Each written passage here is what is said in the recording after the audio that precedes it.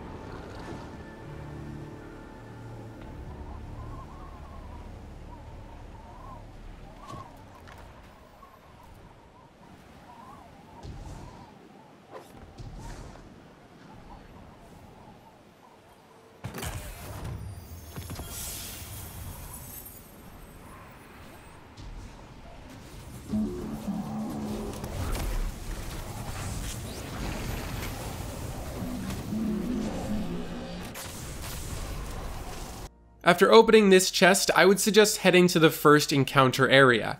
This way you can put down a rally flag and get max ammo for your sword, plus you will get the first encounter checkpoint, which can be helpful in case you somehow mess up and have to do the entire pike race over again.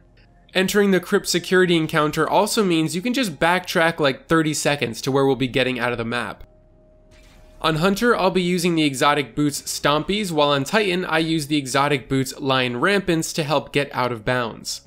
This initial out of bounds maneuver is for some reason the easiest on a hunter, but again, I will show how to do the other classes in a minute.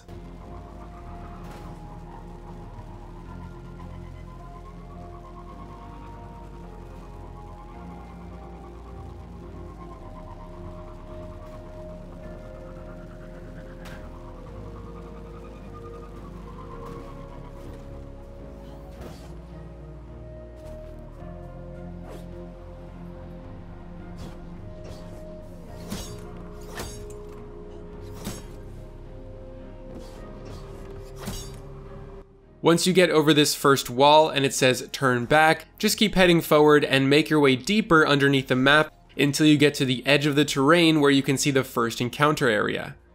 You'll need to jump a decently sized gap here, and the easiest way to do it on Hunter is to use Bottom Tree Night Stalker. There's a ceiling here, so you will need to let yourself fall a little bit in order to get over this gap, but you should make it if you swing your sword in between each tether shot.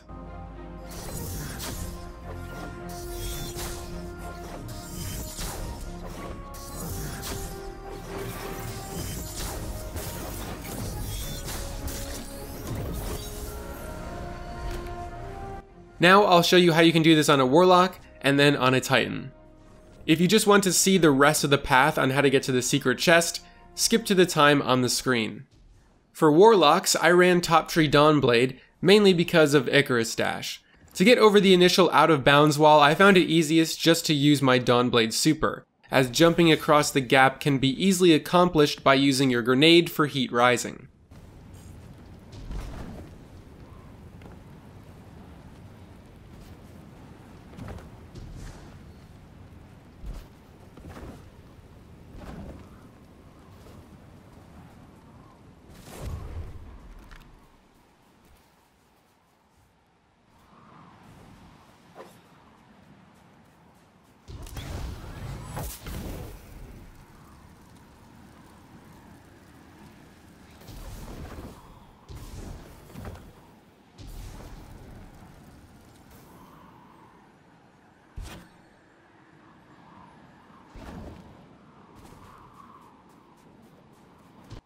On a Titan, it can be a little annoying to get out of the map at first, but once you get past the initial wall, you can just sword fly across the gap very easily. Like I mentioned on the Hunter run, there is a ceiling, so you might have to let yourself fall a little bit in order to continue getting across the area.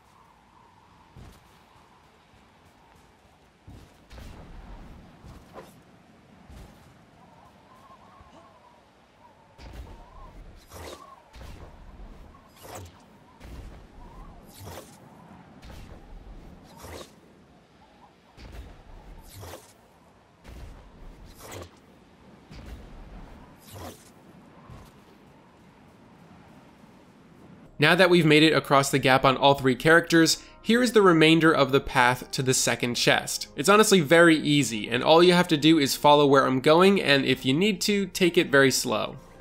As long as you enter into the Clarity Control loading zone and then eventually the Morning Star loading zone, the chest should be there waiting for you. Thanks for watching everyone, and if you could share this video, that would be a big help. Also, if you'd like to talk with me and a bunch of other cool people who like Destiny, you can join my Discord channel with the link in the description.